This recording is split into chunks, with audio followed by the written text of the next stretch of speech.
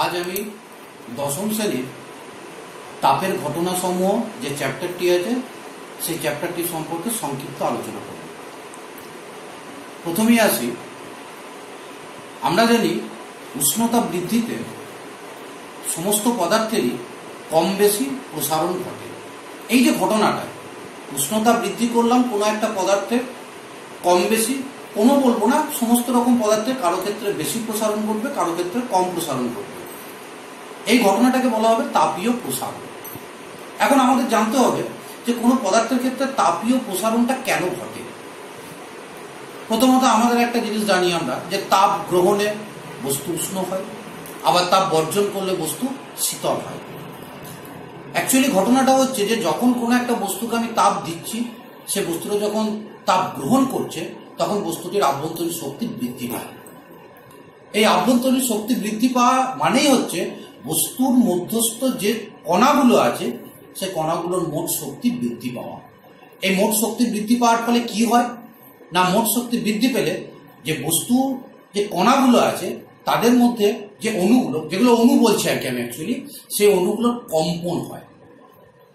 এই কম্পন হবার ফলেই বিভিন্ন ধরনের যে কঠিন পদার্থগুলো আছে, শুধু কঠিন পদার্থ বলবো না, বিভিন্ন ধরনের যে বস্তুগুলো আছে সেগুলো আকার, আয়তন বা দৈর্ঘ্যগত সমস্ত দিক থেকে তার কি হয়, পরিবর্তন ঘটে। তোমরা বিশেষ যে বাস্তব আমরা অভিজ্ঞতা সম্পর্কে জানি, যেগুলো সম্পর্কে, যেমন ট্রেন লাইনের যে পাত থাকে তার মধ্যে কি রাখা হয়, ফাঁক রাখা হয়। তার থেকে একটা ভালো ইম্পর্টেন্ট, যেটা আমাদের প্রত্যেকজনের বাড়িতে আছে, যেটা আমাদের শরীর অসুস্থ হলে আমরা ব্যবহার করি, সেটা হচ্ছে থার্মোমিটার। থার্মোমিটারে কি থাকে আমরা জানি, পারদ। সেই পারদটাতে কি করছি আমরা, প্রয়োজনে আমরা জিভের তলায় কিংবা বগলে রেখে আমাদের জ্বর মারছি, সেটাও কিন্তু একটা তাপীয় প্রসারণের উদাহরণ। যাই হোক, আরেকটা কথা এই প্রসঙ্গে আমি বলে রাখি, ইনভার হচ্ছে একটা সংকর ধাতু, যে সংকর ধাতুটাতে কি হয় না, না আমি যতই তাপ প্রয়োগ করি না কেন তার কিন্তু সেখানে তার প্রসারণ কিন্তু হয় না। ইনভার মনে রাখতে হবে, ইনভার একটা সংকর ধাতু যার তাপ প্রয়োগের ফলেও কোনো রকম প্রসারণ ঘটে না। বেশ, এবার আমরা আসবো যে তাপীয় যে প্রসারণ আছে, আমাদের তো পদার্থ সম্পর্কে আমরা জানি কঠিন পদার্থ, তরল পদার্থ, গ্যাসীয় পদার্থ। তাই এক্ষেত্রে আমরা দেখব যে তাপীয় প্রসারণের ক্ষেত্রে যে সমস্ত পদার্থগুলো, যেমন কঠিন পদার্থের তাপীয় প্রসারণ হয়, তরল পদার্থের তাপীয় প্রসারণ হয়, গ্যাসীয় পদার্থের তাপীয় প্রসারণ হয়। অর্থাৎ আমরা কি দেখলাম, যে সমস্ত পদার্থগুলো আমরা জানি, চিনি বা বাস্তবে আছে, সেই সমস্ত পদার্থগুলোর উপরে যদি আমি তাপ প্রয়োগ করি তাহলে কিন্তু তাদের তাপীয় প্রসারণ কিন্তু হবে। এ প্রসঙ্গে আরেকটা কথা আমি বলে রাখি, যে তাহলে আমরা কি বলবো যে সমস্ত যে কঠিন পদার্থগুলো আছে, সমস্ত কঠিন পদার্থের ক্ষেত্রে তাপ প্রয়োগ করলে একই ধরনের প্রসারণ হবে না। যে সমস্ত কঠিন পদার্থগুলো আছে তাদের যে প্রকৃতি, সেই প্রকৃতি অনুসারে তার কিন্তু তাপীয় প্রসারণটা ঘটবে। আমি উদাহরণস্বরূপ যদি বলি, যেমন এখানে আমরা দেখব যে দ্বিধাতব থার্মোমিটার, থার্মোস্ট্যাট, প্রতিবিহিত দোলক, এই যে উদাহরণগুলো আমরা দেখছি, এরা প্রত্যেকই কিন্তু বিভিন্ন কঠিন পদার্থের সমন্বয়ে তৈরি হয়েছে। এবং এদের ক্রিয়াটা কিরকম না, যখন কঠিন পদার্থগুলোকে আমি তাপ প্রয়োগ করছি, সেই কঠিন পদার্থ যেগুলো আছে, আমি দ্বিধাতব পাত বলছি কেন, দুটো ধাতু দিয়ে তৈরি, সেক্ষেত্রে দেখা গেল দুটো ধাতু তাপ প্রয়োগের ফলে তার যে প্রসারণ দুই ধরনের, সেই অনুযায়ী দ্বিধাতব পাত, থার্মোস্ট্যাট, প্রতিবিহিত দোলক এরা কিন্তু কাজ করছে। যাই হোক, আমাদের এই প্রসঙ্গে আমরা যেটা জানতে পারলাম সেটা হচ্ছে যে কোনো কঠিন পদার্থকে যদি তাপ প্রয়োগ করা হয় তার কিন্তু তাপীয় প্রসারণ ঘটে। আজকের আমাদের মেন যে আলোচনা সেটা হচ্ছে কঠিন পদার্থের তাপীয় প্রসারণ। এখন আমরা এখানে দেখব যে কঠিন পদার্থ যেটা রয়েছে তার তাপীয় প্রসারণটাকে আমরা তিনটে ভাগে ভাগ করতে পারি। প্রথমত বলবো দৈর্ঘ্য প্রসারণ, দ্বিতীয় বলবো ক্ষেত্র প্রসারণ, তৃতীয় বলবো আয়তন প্রসারণ। আমরা এখানে বুঝতেই পারছি প্রসারণ অর্থাৎ বৃদ্ধি পাওয়া। দৈর্ঘ্য প্রসারণ বললে আমরা সিম্পল কথায় কি বলতে পারবো, দৈর্ঘ্য প্রসারণ বললে আমরা সিম্পল কথায় কি বলতে পারবো না, কোনো কঠিন পদার্থের দৈর্ঘ্যের দিক থেকে যে পরিমাণ তার প্রসারণ হয়। ক্ষেত্র প্রসারণ বললে আমরা কি বলবো, কোনো কঠিন পদার্থের ক্ষেত্রের দিক থেকে কি পরিমাণ প্রসারণ হয়। আয়তন প্রসারণ বললে আমরা কি বলবো, যে কোনো কঠিন পদার্থে আয়তনের দিক থেকে কি পরিমাণ প্রসারণ হয়। এখন এই দৈর্ঘ্য প্রসারণ বা ক্ষেত্র প্রসারণ বা আয়তন প্রসারণ যেগুলোই আছে, এগুলোর নিচে আমার একটা করে কথা আমি লিখে রেখেছি, দৈর্ঘ্য প্রসারণ গুণাঙ্ক, আয়তন প্রসারণ গুণাঙ্ক এবং ক্ষেত্র প্রসারণ গুণাঙ্ক। কেন লিখেছি? এখানে যে গুণাঙ্ক কথাটা এর সঙ্গে যুক্ত করেছি তার কারণটা কি? কারণ প্রথমেই আমরা বলেছিলাম যে সমস্ত কঠিন পদার্থের প্রসারণ কিন্তু একই ধরনের হতে পারে না। তাই এখানে গুণাঙ্কের কথাটা মানে হচ্ছে গুণ অঙ্ক। একটা কঠিন পদার্থ তার দৈর্ঘ্য প্রসারণ কত গুণ হতে পারে, তার জন্য আমরা গুণাঙ্ক কথাটাকে ব্যবহার করছি। যাই হোক, এখানে আর একটা জিনিস আমরা মনে রাখবো যেটা খুবই ভাইটাল, সেটা হচ্ছে দৈর্ঘ্য প্রসারণ গুণাঙ্ককে আলফা, গ্রিক ওয়ার্ড আলফা দ্বারা প্রকাশ করা হয়। ক্ষেত্র প্রসারণ গুণাঙ্ককে বিটা, বিটা এটা দ্বারা প্রকাশ করা হয় এবং আয়তন প্রসারণ গুণাঙ্ককে গামা দিয়ে প্রকাশ করা হয়। এবার আমরা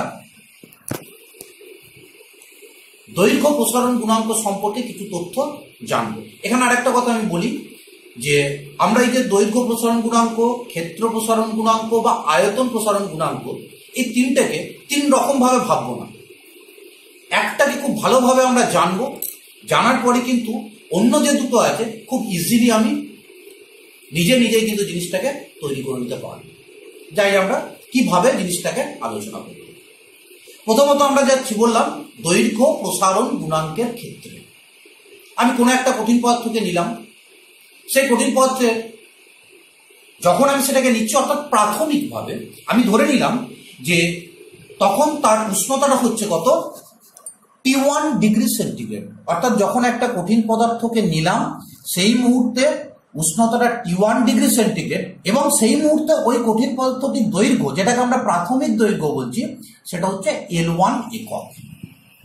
এরপর আমরা কি করলাম, কঠিন পদার্থটির উপর কিছু পরিমাণ তাপ প্রয়োগ করলাম। তাপ প্রয়োগ করলে কি হবে, উষ্ণতা বৃদ্ধি পাবে। আমি বললাম যে সেক্ষেত্রে বস্তুটার ক্ষেত্রে উষ্ণতাটা বৃদ্ধি পেয়ে কি হলো, T2 ডিগ্রি সেন্টিগ্রেড। এখানে মনে রাখবো T1 যে উষ্ণতা ছিল, অর্থাৎ T1 ডিগ্রি সেন্টিগ্রেড যে উষ্ণতা ছিল, সেখান থেকে উষ্ণতাটাকে বাড়িয়ে আমি কি করেছি, T2 ডিগ্রি সেন্টিগ্রেড করেছি। তার মানে T2টা কিন্তু আমার বড়, T2টা T1 এর থেকে বড়। তাহলে স্বাভাবিকভাবেই কঠিন পদার্থ যেটা রয়েছে সেই কঠিন পদার্থের দৈর্ঘ্যটা বৃদ্ধি পাবে। এখন ধরে নিলাম যে তার অন্তিম দৈর্ঘ্যটা হলো কত, L2 একক। তাহলে প্রাথমিকভাবে কঠিন পদার্থটির দৈর্ঘ্য ছিল L1 একক। যখন উষ্ণতা বৃদ্ধি করলাম তখন বস্তুটির অন্তিম দৈর্ঘ্যটা হলো কত, L2 একক। অর্থাৎ কঠিন পদার্থটির দৈর্ঘ্য প্রসারণ কি হলো, L2 মাইনাস L1 একক, L2 মাইনাস L1 একক। এখন আমরা জানবো যে আমি বলে দিলাম L2 মাইনাস L1 একক, কিন্তু এই L2 মাইনাস L1 এককটা কিভাবে এলো, কেন হলো, কি ধর্ম অনুসারে হয়, সেটা সম্পর্কে আমরা জানবো। এখানে একটা কথা আমরা মনে রাখবো যে যখন কোনো কঠিন পদার্থের দৈর্ঘ্য প্রসারণ হবে, সেই দৈর্ঘ্য প্রসারণটা অবশ্যই কঠিন পদার্থের প্রাথমিক দৈর্ঘ্য কি ছিল তার উপর নির্ভর করে এবং আমি তার উষ্ণতা বৃদ্ধি, ভালো করে মাথায় রাখতে হবে, উষ্ণতা বৃদ্ধি, উষ্ণতা নয় কিন্তু উষ্ণতা বৃদ্ধি, পরিবর্তন বলে আমি হ্রাসও বলতে পারি। সেক্ষেত্রে বলে রাখি কঠিন পদার্থের যদি আমি উষ্ণতাটাকে কমিয়ে দিই তার দৈর্ঘ্য কিন্তু সংকুচিতও হবে। তাহলে এখানে আমরা বলবো উষ্ণতা বৃদ্ধি, বিশেষ করে আমি এখানে উল্লেখ করছি যে উষ্ণতা যদি বৃদ্ধি করা হয়, পরিবর্তন না বলে আমি বলছি বৃদ্ধি যদি করা হয়, তাহলে তার দৈর্ঘ্য কিন্তু বৃদ্ধি হয়, অর্থাৎ দৈর্ঘ্য প্রসারণ হয়। তাহলে আমরা এখান থেকে জানতে পারলাম যে একটা কঠিন পদার্থের দৈর্ঘ্য প্রসারণ কঠিন পদার্থটি প্রাথমিক দৈর্ঘ্যের উপর নির্ভর করছে, কঠিন পদার্থটি কি পরিমাণ উষ্ণতা বৃদ্ধি করেছি তার উপর নির্ভর করছে, এবং তার সাথে একটা জিনিস আমাদের মাথায় রাখতে হবে যে কঠিন পদার্থটি কোন ধাতু দিয়ে তৈরি, ধাতুর প্রকৃতির উপরও কিন্তু নির্ভর করছে। তাহলে এখান থেকে আমরা বলতে পারি L2 minus L1 proportional to L1, L2 minus L1 proportional to T2 minus T1। এটা হচ্ছে উষ্ণতার পরিবর্তন, যেটাকে আমি এখানে বৃদ্ধি বলে প্রকাশ করছি। বারবার বলছি এটাকে আমি হ্রাসও বলতে পারি, তখন উষ্ণতাটা কমবে কিন্তু, এবং দৈর্ঘ্যটা কি হবে, সংকুচিত হবে। যেহেতু আমরা প্রসারণ নিয়ে আলোচনা করছি, আমরা প্রসারণের কথা অর্থাৎ উষ্ণতা বৃদ্ধির কথাটাই উল্লেখ করব। তাহলে এক্ষেত্রে আমি একসাথে এটাকে যদি বলি, তাহলে আমরা বলতে পারবো L2 minus L1 proportional to L1 into T2 minus T1। এখন এই প্রপোর্শনাল চিহ্নটাকে তুলতে গেলে সবসময় আমাদের কি করতে হয়, একটা ধ্রুবক পদকে নিতে হয়, যেটা আমরা বলি সমানুপাতিক ধ্রুবক। তাই দাঁড়ালো কি L2 মাইনাস L1 সমান alpha L1 T2 minus T1, that is এটা alpha into L1 into T2 minus T1। এই যে আলফাটা আমরা বলছি, এই আলফাটা হলো কি দৈর্ঘ্য প্রসারণ গুণাঙ্ক। এটা কিন্তু আমরা আগে জেনে এসেছি, এখানে আমরা জেনে এসেছি। এখন আমাদের এখানে তাহলে দাঁড়ালো কি যে alpha equal to L2 minus L1 divide by L1 into T2 minus T1। আমরা তাহলে আলফাকে গাণিতিকভাবে কি করে প্রকাশ করা হয় সেটা সম্পর্কে জেনে গেলাম। এবার আমরা আসবো যে আলফার সংজ্ঞা কি, অর্থাৎ দৈর্ঘ্য প্রসারণ গুণাঙ্কের সংজ্ঞা কি, সেটা খুব সহজভাবে মনে রাখার জন্য একটা পদ্ধতি আছে, সেই পদ্ধতি আমি বলছি। সেটা হচ্ছে প্রথমত আমরা যে ইকুয়েশনটা পেয়েছিলাম এখানে alpha equal to L2 minus L1 by L1 into T2 minus T1, এটা যেটা পেয়েছিলাম সেখানে কি করলাম, আমি L1 ইকুয়াল টু কি করলাম, ধরে নিলাম L1 ইকুয়াল টু 1 একক, T2 minus T1 equal to 1 degree centigrade. এটা আমি ডিগ্রি সেন্টিগ্রেড না বলে যদি কেলভিনে প্রকাশ করি হবে।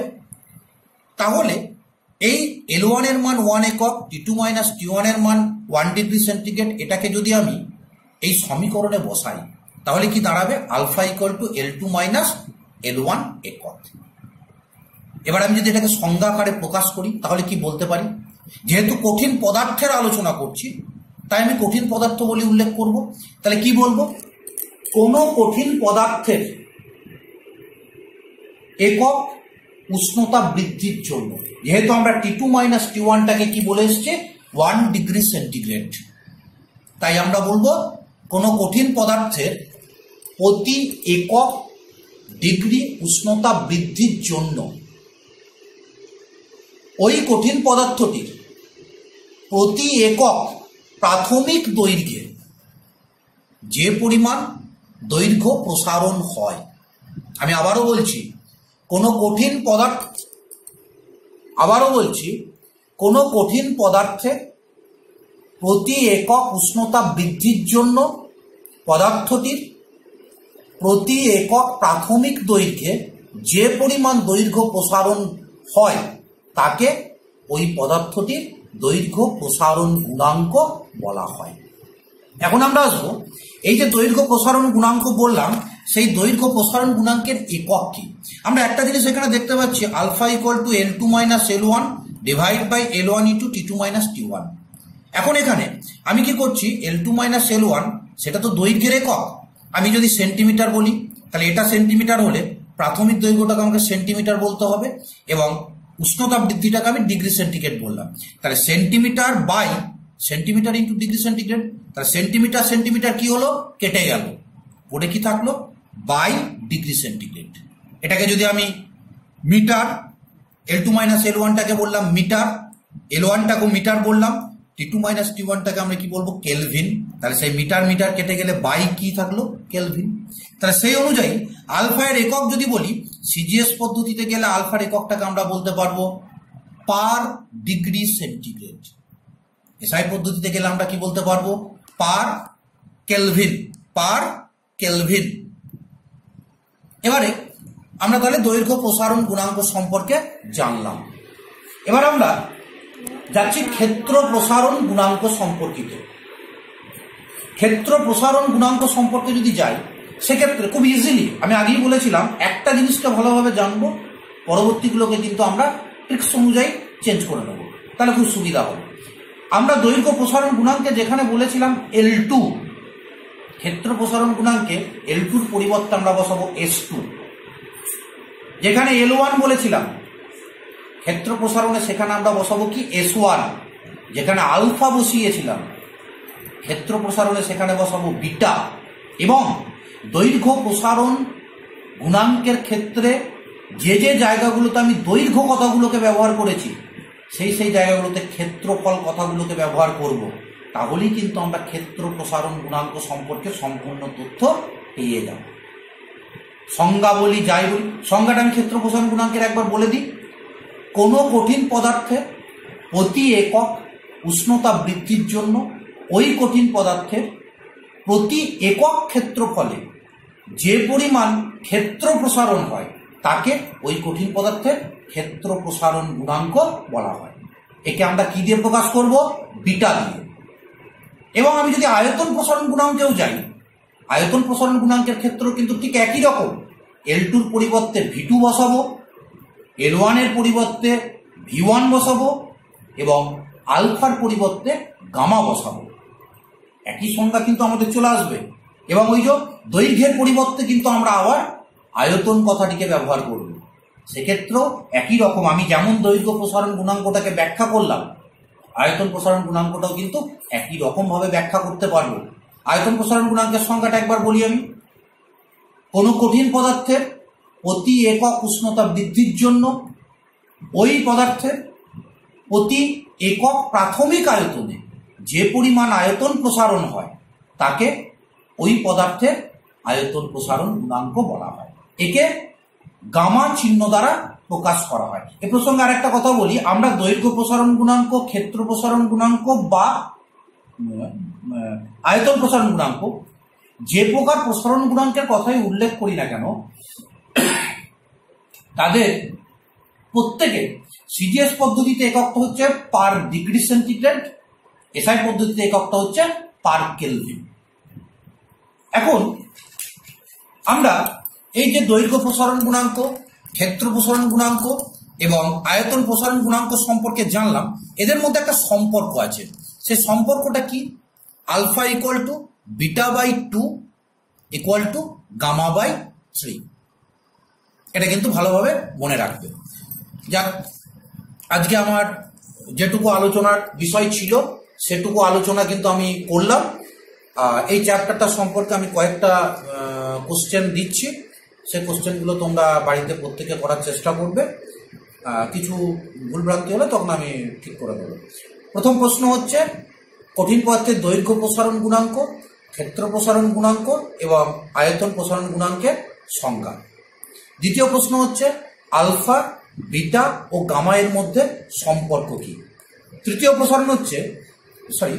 প্রশ্ন হচ্ছে কঠিন পদার্থের তাপীয় প্রসারণের একটি প্রয়োগ উল্লেখ করো। চতুর্থ প্রশ্ন হচ্ছে অ্যালুমিনিয়ামের দৈর্ঘ্য প্রসারণ গুণাঙ্ক 0.000025 পার ডিগ্রি সেন্টিগ্রেড বলতে কি বুঝি। ঠিক আছে, আজকে আমি শেষ করলাম।